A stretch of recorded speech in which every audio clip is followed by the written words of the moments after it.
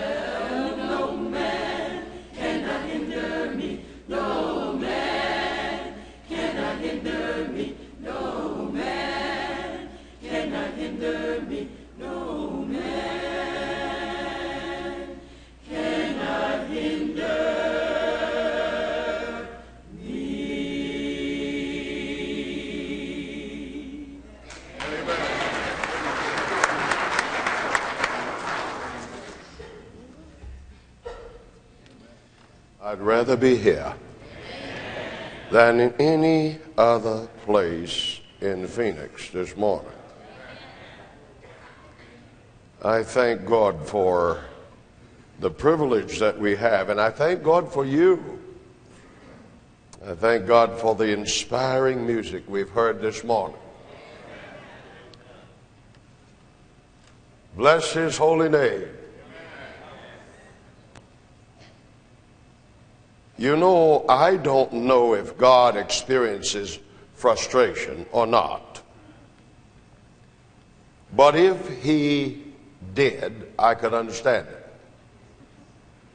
He has done so much to try to save us, and we resist so vehemently.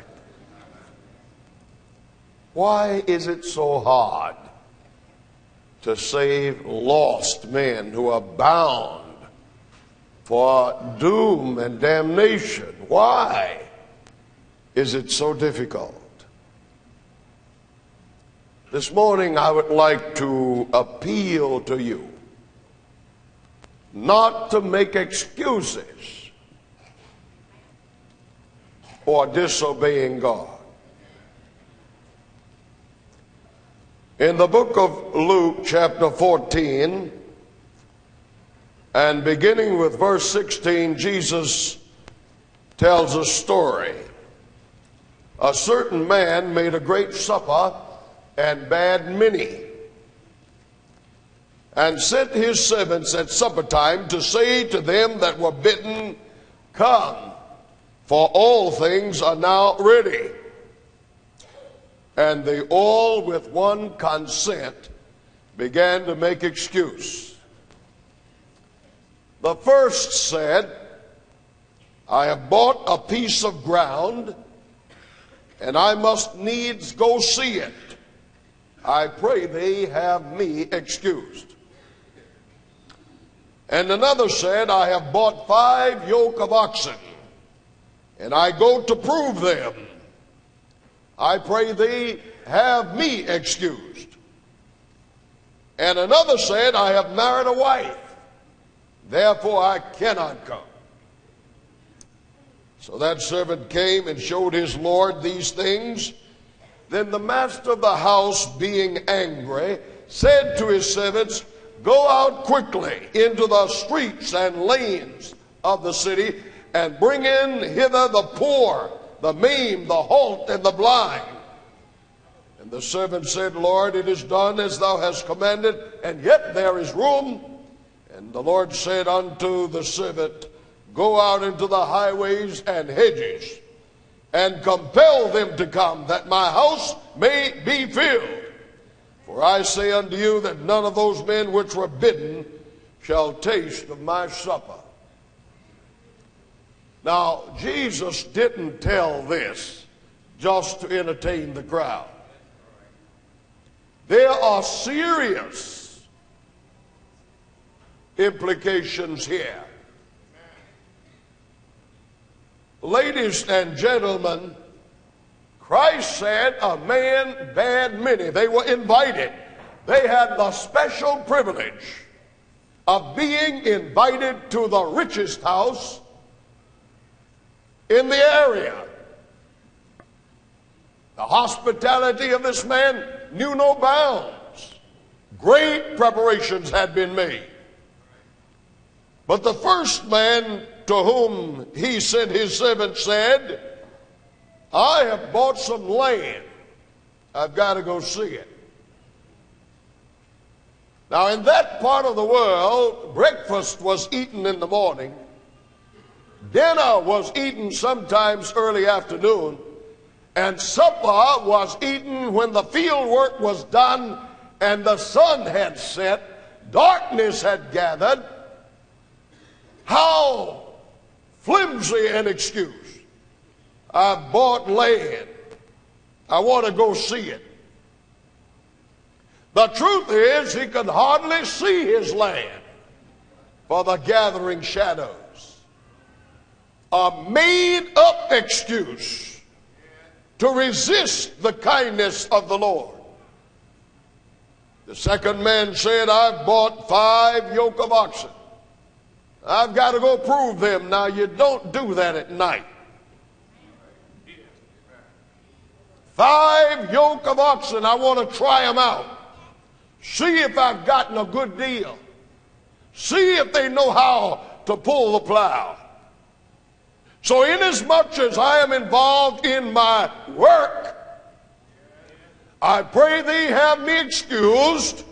After all, I got to eat. Got to make a living. Have me excused. The third man said, I've married a wife.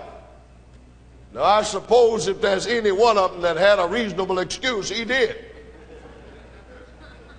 But you notice how he put it. He didn't say, I don't want to come or I shouldn't come. He said, I cannot come. Apparently, that wife had already established herself as the ruler of that household.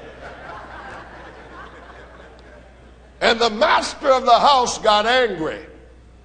And he said, forget them who have had such privilege, who have heard the word of the Lord. Go out into the streets and the lanes and bring in hither the poor, the maimed, the halt, and the blind. They went and did that, and he came back and said, they are here, but there's still room. He said, then go out in the highways and hedges and compel them to come. Oh, ladies and gentlemen, we have a way of putting a premium on status and on finance. Some of those with the most education have the least concern about their own souls and the invitation of the Lord. Therefore, God says, in my sight, all men are equal. Go out and get the poor, the halt, the maimed, the blind. And after you get through with them, go out into the highways. Look in the gutters where sinners have fallen. Compel them to come. They will take the place of the high and the mighty. They will take the places of those who are too busy to hear the word of the Lord. They will take the places of those who have to make a living and know that they are dying. Ladies and gentlemen, your scripture this morning asked perhaps the most pertinent question you could consider today. What profiteth it a man if he should gain the whole world and lose his soul? Or what would a man give in exchange for his soul? I don't think people understand. Therefore, they put friends ahead of God, pleasure ahead of God. Men and women have been coming and listening to the word of the Lord. That's the invitation. But when it comes to doing what God says, they easily make excuses. Well, you know, I've got an appointment. And an appointment with a man is more important than an appointment with God. It is not Brooks who gives the invitation. It is the Holy Spirit trying to win souls to Christ. He wants you to come home to the banquet. But we make excuses. Money and cars and habits and all kinds of things stand in the way. One writer said, whatever receives your first affection and attention is your God. Did you hear what I said? Some think in order to worship idols, you've got to go out in the jungles and you've got to cut down a tree or worship a river or a lion or something made of gold or silver. No. Whatever receives your highest affection and attention is your God. A friend then can be an idol. A job can be an idol. A wife or a husband can be an idol. Whatever comes between you and obeying the Lord and receiving and accepting His invitation is more important than God. Therefore, that thing is your God. I want to assure you, beloved, if you don't intend to go to heaven, you ought to consider the only other option. And Satan actually convinces some people that going to hell won't be so bad after all. There will be no rejoicing in hell. There will be no high fives in hell. There will be no triumph in hell. The alternative to heaven ought to be considered so that we put a proper premium on eternal life. There is nothing going on in Phoenix that is more important now than getting ready for the coming of our Lord. Amen. Nothing, I say. Amen. Let me read to you some of the strangest words that Jesus ever uttered. I'm going to the book of St. Mark, chapter 9, and I'm going to begin with verse 43. And if you have the red letter edition, this is written in red, the words of Jesus. And he says, if thy hand offend thee, cut it off.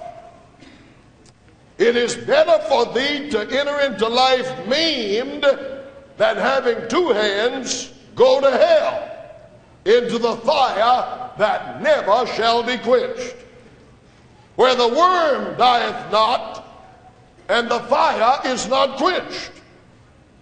And if thy foot offend thee, cut it off. It is better for thee to enter halt into life than having 2 feet to be cast into hell, into the fire that never shall be quenched. And if thine eye offend thee, pluck it out. It is better for thee to enter into the kingdom of God with 1 eye than having 2 eyes to be cast into hell. I read that so that my strange title would have credibility. My title today is Knock Out Your Eye, Cut Off Your Head.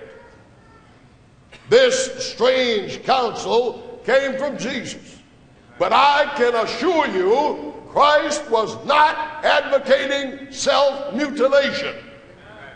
Last night we talked about those ceremonial things that were nailed to the cross. And amongst them was circumcision as a spiritual duty.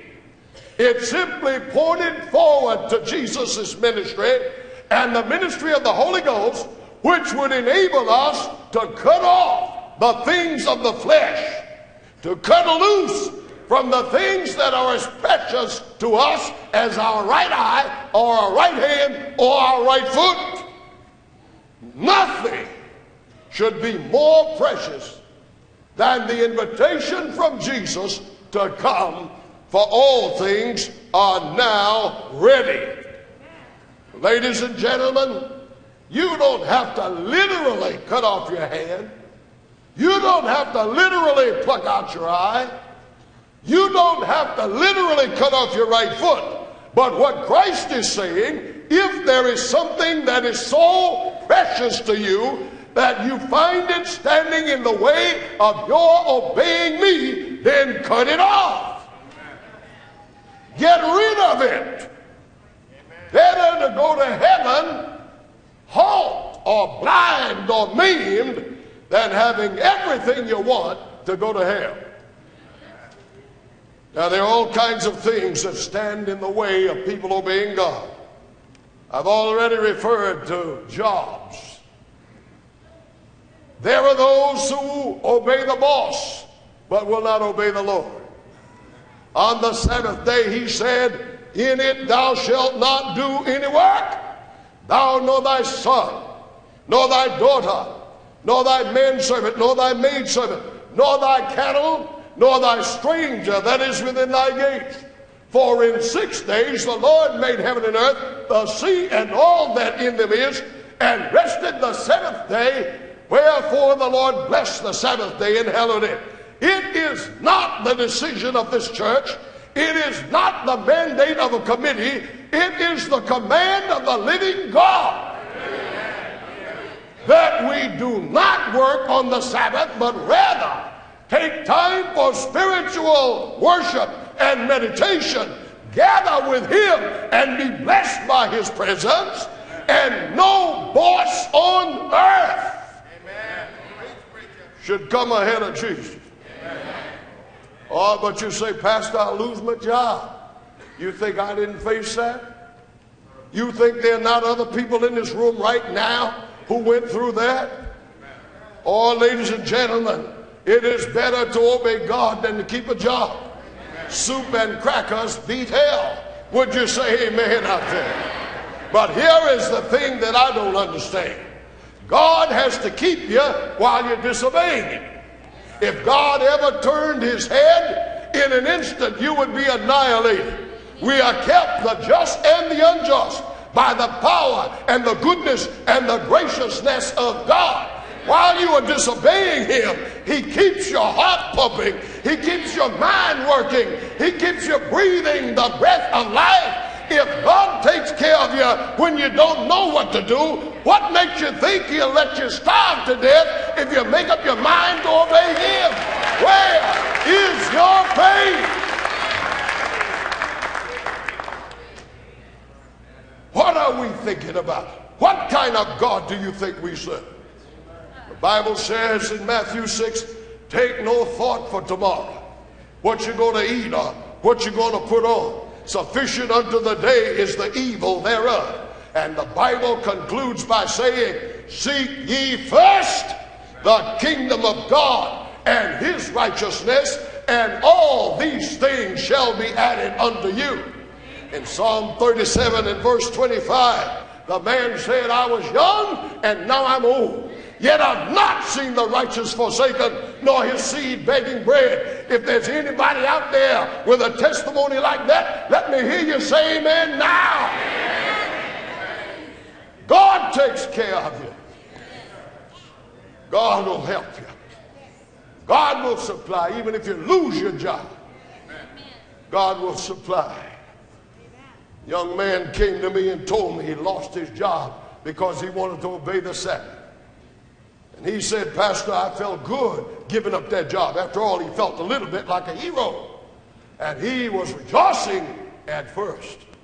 But after 2 weeks, and he couldn't find a job, and his money began to run out, and the closet was getting empty, and the icebox needed refurbishing, he began to wonder, where is God? Why doesn't he do something after all I've done for him? Well, let me tell you, God will test your faith. He'll see if you're for real or not. And so nothing happened, and he began to suffer. They are now eating beans and rice with nothing else. And finally he went out, and by the grace of God he found another job, making more money and doing well. He decided, I'll explain this thing before I go to work. So he told the foreman, you might as well understand now that at sunset on Friday, I cannot be here. Now, I will do it any other time except on the Sabbath. The boss said, that's all right, go to work. But after about a week, he was called in to see the CEO. Now, these are true stories. This young man came to my office and told me this. Now, ordinary workers didn't go to see the CEO. He said when he walked in, the man was reading some papers, didn't even look up. Yes, what do you want? He gave his name. Oh, he said, you're that fellow that won't work Friday night. Well, let me tell you something. Everybody works here. Even I work here Friday night. Now, you either do what everyone else does, you are not special, and if you can't do it, you lose your job. He said, Pastor, my heart sank in me. I'd already explained it. I'd gone through it once before, and I wondered, Lord, what are you doing? Am I going to lose this job? And for a moment he wavered. But then the Holy Ghost stiffened his spinal column. You know that's what we need? We need some backbone. Would you say amen? And when the Holy Ghost came, he stood there risking everything. He said, sir, I explained this the day I came to work. It is not a matter of choice. I'm conscientious about this. I have no choice but to put God first. And if this job cannot be held by an obedient Christian, if I have to break God's commandment in order to keep this job, then you can have your job. The CEO looked up and smiled for the first time. He said, oh, go on to work. We've already decided to keep you. I was just testing you. Ladies and gentlemen, God will keep his word. And before I would break his law, knowingly and willingly, I'd eat peanut butter and jelly. And if that ran out, I'd stand on the street like I see all these people doing. And I would ask the Lord to let somebody buy my newspaper. I would shine shoes. I would do anything rather than disobey God. If you're not willing to obey God, you're not worth saving. Martin Luther King said, a man who doesn't have a cause for which he's willing to die is not fit to live. My cause is not civil rights, though I believe in it. And I support it out of my pocket. And I led my churches to support it. And I participated in it. I'm not willing to die for that. I'm not willing to die for a lot of things.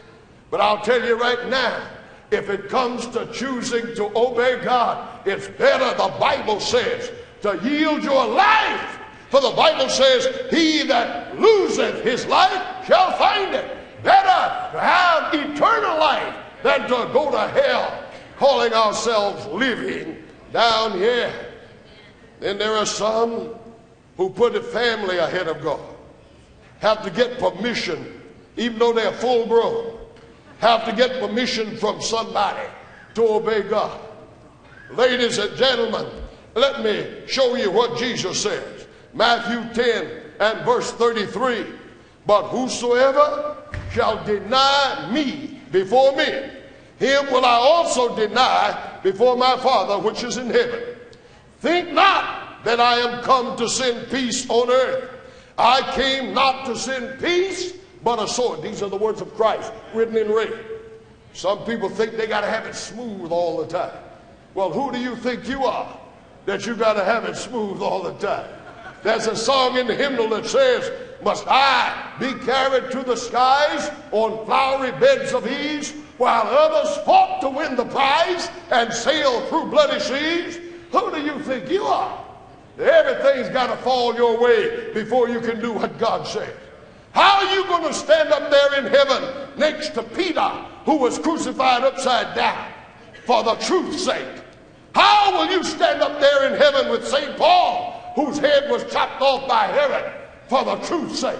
How will you stand up there with Daniel, who was thrown into a lion's den? Or the Hebrew boys who went into a fiery furnace? Or the 50 millions put to death by the church during the Dark Ages? How are you going to stand with him? And above all, how will you stand with Jesus? Laid down his life rather than take the easy road. The Bible says in verse 35 of Matthew 10, I am come, said Jesus, to set a man at variance against his father, and the daughter against her mother, and the daughter-in-law against her mother-in-law. And a man's foes, you know what a foe is? An enemy. And a man's foes shall be they of his own household. He that loveth father or mother more than me is not worthy of me. And he that loveth son or daughter more than me is not worthy of me. And he that taketh not his cross and followeth after me is not worthy of me. He that findeth his life shall lose it. He that loseth his life for my sake shall find it. These are not my words. They are the words of Jesus. And so, if some relative or some close friend tells you not to obey God, cut him off. Better to go in heaven all by yourself than to go to hell in a crowd. Would you say amen out there? Then there are those who just want to please the crowd. Matthew 7, 13 and 14. I want you to follow this. There Jesus said, Matthew 7, 13 and 14, enter ye in at the strait gate. Strait gate. For wide is the gate, and broad is the way that leadeth to destruction. And many they be which go in thereat. But strait is the gate, and narrow is the way that leads unto life, and few there be that find it. May I remind you, the crowd has never been right. In Noah's day, the crowd drowned, and only a small group saved in the ark. In the days of Sodom and Gomorrah, the crowd burned with fire and brimstone, and only 4 people got out, and one looked back to the crowd and was lost forever, turned into a pillar of salt. The crowd has never been right. The Son of God himself preached for 3.5 years, and when he finished his ministry, only 120, including the disciples, the crowd had turned him off. The crowd has never been right. Now Jesus said, if you're looking for a gate, enter ye in at the strait gate. I don't know if you notice those words, but straight is not spelled S-T-R-A-I-G-H-T, like a straight line. It is spelled S-T-R-A-I-T, and it doesn't mean a straight line. It means hard, difficult, austere, particular. Would you say amen? Now, what does gate mean? When Jacob was fleeing from his brother, he came to a wilderness, set a stone for a pillar, and laid down to rest. And as he did, God gave him a vision in the night of angels ascending and descending on what we call Jacob's lap. And God renewed his covenant with Jacob. And the next morning, Jacob decided to build an altar and dedicate that spot. He said, "This shall be called Bethel." Now, the word Beth is a prefix that means house of. In the Bible, you read of a lot of cities named Beth something. Bethany, the house of mercy, the house of hospitality, the house where one will find succor. That's where Mary and Martha lived. Excuse me. And then there was Bethesda. Bethesda, house of healing. There was Bethsaida, house of fish. Beth means house of. This man Jacob decided to name this place Beth-El. El is a contraction of Elohim, the name of God. So Beth-El means house of God. And Jacob said, this is not only the house of God, it is the gate. It is what? Gate. It is the gate to heaven. So, ladies and gentlemen, the house of God ought to be the gate to heaven. And Jesus said in the last days, as you look for a gate to heaven, don't enter the easy gate, the wide gate, where the crowd rushes in, doesn't have to give up anything. The liquor drinker can keep his bottle. The cigarette smoker can keep his cigarettes. The man who has habits can keep his habits. Even the adulterer can keep his woman if he gives a sufficient offering. Enter ye not in at the wide gate and the broad way that leads to destruction. But if you're looking for the gate to heaven, find a straight gate. Find a strict church. Find a church that stands for something. Find a church that has some standards. Find a church that doesn't compromise but says you've got to obey the commandments of God. Enter in at the straight gate that leads unto life. The crowd has never been right. And then there are habits. How many times have people said to me, well, Pastor, you know I'd like to do it, but I got this habit. I can't help myself. Well, I understand that. What I want you to understand further is, though, there's somebody who can help. There is power in the blood. Would you be free from your burden of sin? There's power in the blood. And the song goes on to say, power, power, wonder-working power in the blood. Last weekend you heard one of my associates, Cliff Harris. And it's not a pretty story. And he doesn't tell it to entertain anybody. But he tells it to testify that even though he was hooked on drugs for 20 years, he disappointed his family. Even his little children pleaded with him. He tells that story to let you know there is power. And when he made up his mind to accept that power, the stranglehold of the devil was broken. No excuse to hold on to habits. I hear people say, well, you know, Pastor, I drink, and my daddy was a drunk, trying to blame his daddy. or maybe his granddaddy, and it's in my blood. Maybe it is, but there is power in his blood. Would you say amen? Somebody else says, Pastor, I've been smoking 3 packs a day for 30 years, and I just hate to give up this habit that helps me. It calms my nerves. It keeps me from gaining weight, and I just find it hard to give up this habit. I say, give up? Listen, let me give you a profound and simple statement. You don't have to give up anything to serve God that will not destroy you eventually. Nothing worth having do you have to give up. I get sick and tired of these murmuring Christians who don't enjoy being Christians, but they're scared to leave. So they say, in the church, there's nothing to do. Now, what they really mean is, I can't do what I really want to do. There's more to do in this church than you will ever get done.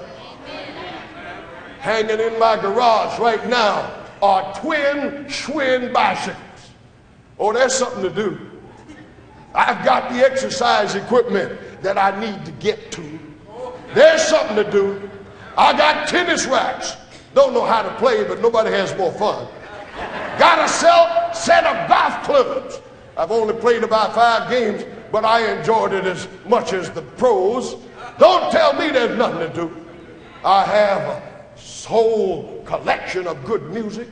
I've got an expensive stereo. Don't tell me there's nothing to do. And there's no rock and roll in my collection either. And no blues.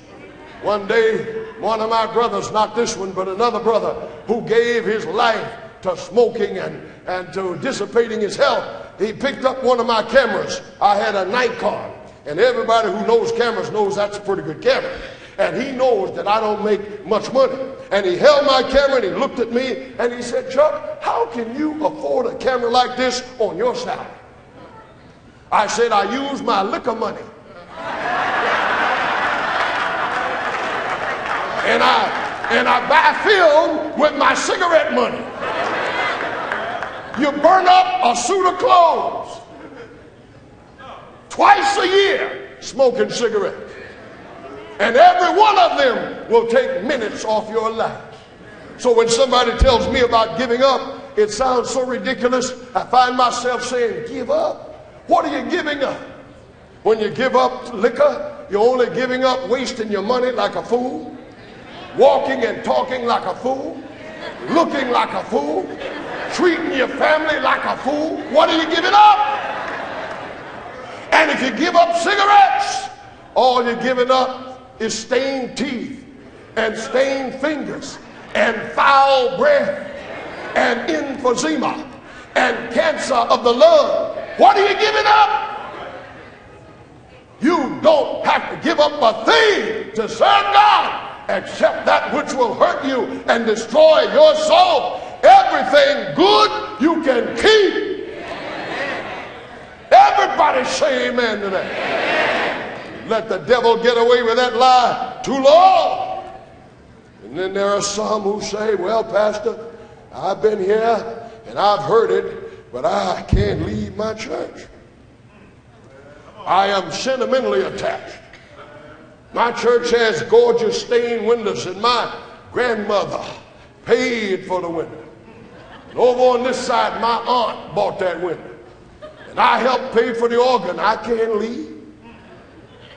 Ladies and gentlemen, listen to me. And I hope you never forget what I'm about to say. One day, Jesus went into his church, and he saw the money changers there. He saw the corruption and the disbelief and the traditionalism. And he saw all of this stuff that was taught instead of the truth. And Jesus knotted together a scourge. And he said, you get out of here. Ye shall not make mine. Make that a note. Mine, a possessive pronoun. Mine. Ye shall not make my Father's house a den of thieves. That was Jesus's church. And he didn't like sin in his church. So he drove them out. Not only that, but one of his great granddaddies built the church. His name was Solomon. You can read it in Matthew chapter 1. Here was a church where the wallpaper was solid gold. Here was a church where the spires were coated with gold. Here was a church that had been refurbished by Herod with white marble shipped from Rome. Here was a church, the most magnificent ever built in the history of the world. Jesus said, this is my church. This is where my parents come. But when he kept on teaching, and they kept on rejecting the truth, when he gave them hope of eternal life, and they turned their backs on him, when all that he had done had only made them angry, they sought to stone him. They sought to throw him over a hill. They wanted to put him to death. Jesus saw this. One day he said to his disciples who were showing him the temple, you see these things? Not one stone shall be left standing upon another that shall not be thrown down. Jesus had sat on a hillside. Now, I don't know if it's true, but I was told I was sitting in the very spot where Jesus sat. He looked down across the Kidron. He saw the walls of the city of Jerusalem. And there, the focal point that captivated one's attention, gleaming in the light of the eastern sun, shining like it was on fire, the gold reflecting the glory of the sun, was of this most magnificent temple, and the disciples were proud of it. Jesus sat there, and in a soliloquy greater than Hamlet's, he cried out, "Oh, Jerusalem, Jerusalem, thou that killest the prophets, how often would I have gathered you as a hen gathereth her chickens, but you wouldn't let me. Now your house." Now wait a minute. Earlier he said, this is my church. Now he says, it's your house. No longer mine. You wouldn't obey me? Not mine. You didn't love me? Not mine. You wouldn't receive the truth? You're no longer my church. Your house is left unto you desolate. Then he said to those disciples, not one stone shall be left standing upon another. Well, now wait a minute, Lord. You mean to tell me you are unchurched? Or he said to his disciples, listen, Peter, thou art Peter, Petros. But upon this rock, Petra. Maybe it's important to say this here. You who listen to people say that Jesus built his church on Peter. I feel sorry for him if he did that. The word Peter comes from the Greek word Petros, masculine singular. Thou art Petros, Greek. But upon this Petra. What's the difference? Petros means a rolling stone or a pebble. But upon this Petra, Petra means a solid rock of immense proportion. Well, what in the world was that solid rock? Peter had just said to him in Matthew 16, thou art the Christ, the Son of the living God. Jesus said, blessed art thou, Simon Bar-Jonah, for flesh and blood didn't reveal this unto you, but my Father revealed it unto you. Reveal what? That I am the Son of the living God. You are a pebble, but on this rock, your confession, on this rock that I am the Son of God, upon the rock, Christ Jesus, I build my church. Now he's got another pronoun going. That was my church, but they rebelled against the truth. Now it's their church, but I got me a church. I'm going to build mine on the solid rock. I'm going to be the chief cornerstone. I'm going to be the foundation. For I am the way, the truth, and the life. And everybody who believes in me and falls in love with me will keep my commandments. They will be my church. And the gates of hell shall not prevail against my church. And when Jesus got ready to die, he took them to his church. It didn't have a piano. It didn't have an organ. It didn't have a wonderful choir. When they got up there, it was just a room. The upper room, they didn't have any stained glass. They didn't have any soft cushions. But let me tell you what they did have. It came to them on the day of Pentecost like cloven tongues of fire. They didn't have all the accoutrements and the riches of many of the churches and synagogues round about, but they had the Holy Ghost. Would somebody say amen out there? And they had the truth. I'm telling you from my heart, I'd rather worship God in truth under a tree than to worship in error in a gorgeous cathedral. I'd rather be where Jesus is. And he is always where the truth is. And so on the day of Pentecost, Jesus had already changed churches.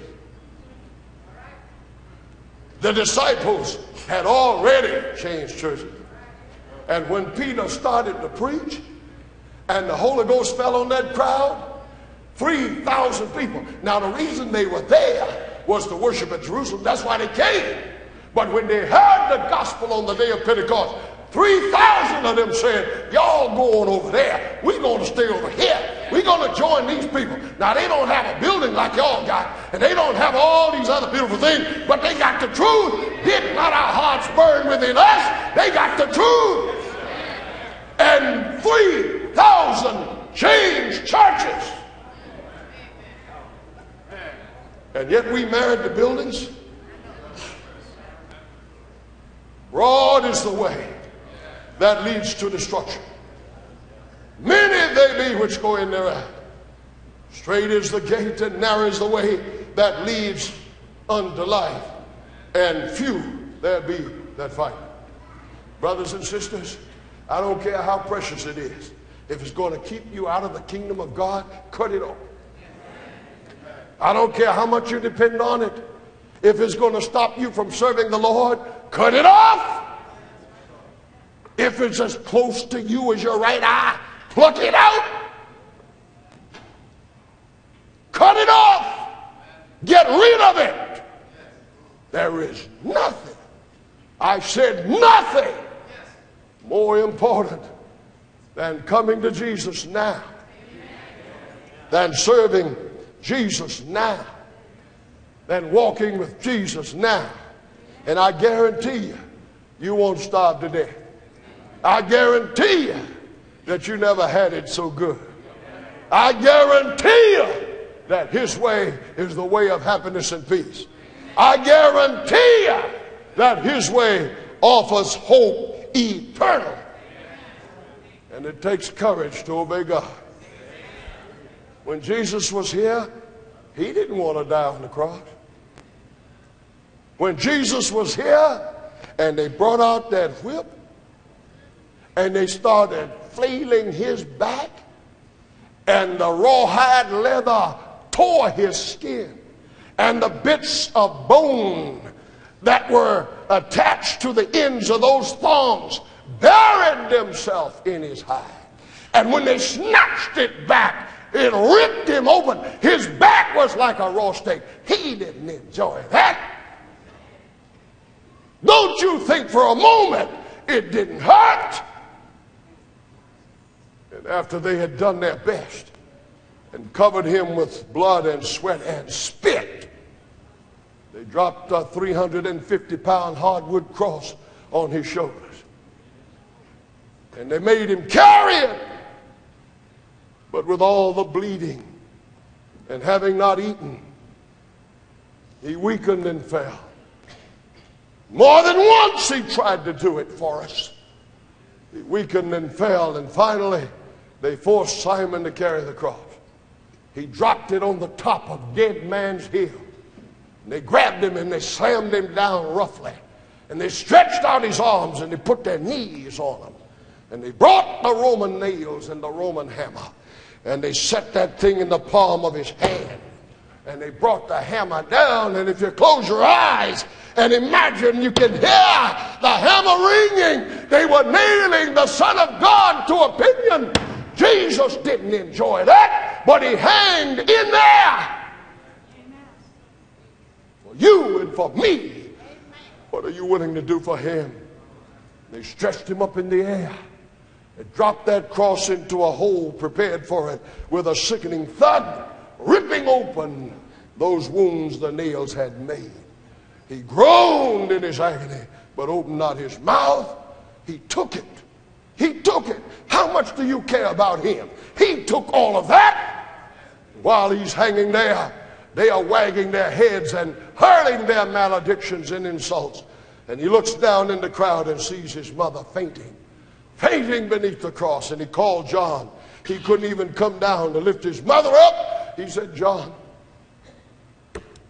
behold my mother. Take care of my mother, John. Woman, behold thy son. And he stayed up there. They told him to come down. If you were Christ, come down, save yourself. He could have come down, but he couldn't come down and save us. So it was more important to save us than to save himself. And then as the smell of blood filled the air, gnats and flies gathered in his wounds, and he couldn't even drive them away. His hands were fastened, and the buzzards began to circle overhead. They smelled death coming, and they were used to visiting crosses and plucking out the succulent eyeballs and eating the flesh even before the malefactor died. Jesus was there, dying like a common thief, dying the death of the wretched, dying the way you and I should have died. But he hung in there. He hung in there until finally his heart ruptured in his chest. He screamed in his passion. One doctor writing about it said the ordinary reflex is to grab your heart, but he couldn't. His hands were fastened. So he screamed in his passion and dropped his head in the hollow of his shoulder, and he died. And they buried him in a borrowed tomb. He hung in there. How much do you love him? I want you to bow your heads right now. Our Father, which art in heaven, we thank you for this Sabbath morning. We thank you for gathering with us today. We thank you, Lord, that we could be somewhere else, but we are here to worship the Lord in a spirit of truth and holiness. We beg you, Lord, to bless us to decide for Jesus now. Bless everybody in this auditorium. Speak to your people through the Holy Spirit. Help them to know that excuses will not be heard in the day of judgment. Help them to decide for heaven, to decide for Jesus, to decide for eternal life, and to decide today. Lord, I beg it. And I know good and well that they're going to need help with these decisions. I know good and well, Lord, that they're going to have the Holy Spirit to help them to overcome everything and to stand firm till Jesus comes. I pray for the Spirit to come upon your people right now. I pray that the angels of God will guard them and encourage them. I pray that thou, O Lord, will fill them and make them your children today. And may we leave this place understanding that we belong to Jesus. And as I have said night after night, there is someone who cares that things stand in his place. There is someone who cares. He pleads with a tear-stained face. There is someone who cares, and he'll help you run this race. For that someone who cares is Jesus. And now may the Lord bless thee and keep thee. May the Lord cause his face to shine upon thee and be gracious unto thee. May the Lord lift up the light of his countenance upon thee and give thee peace. Peace as you decide to follow only Jesus. In his name I pray. Amen.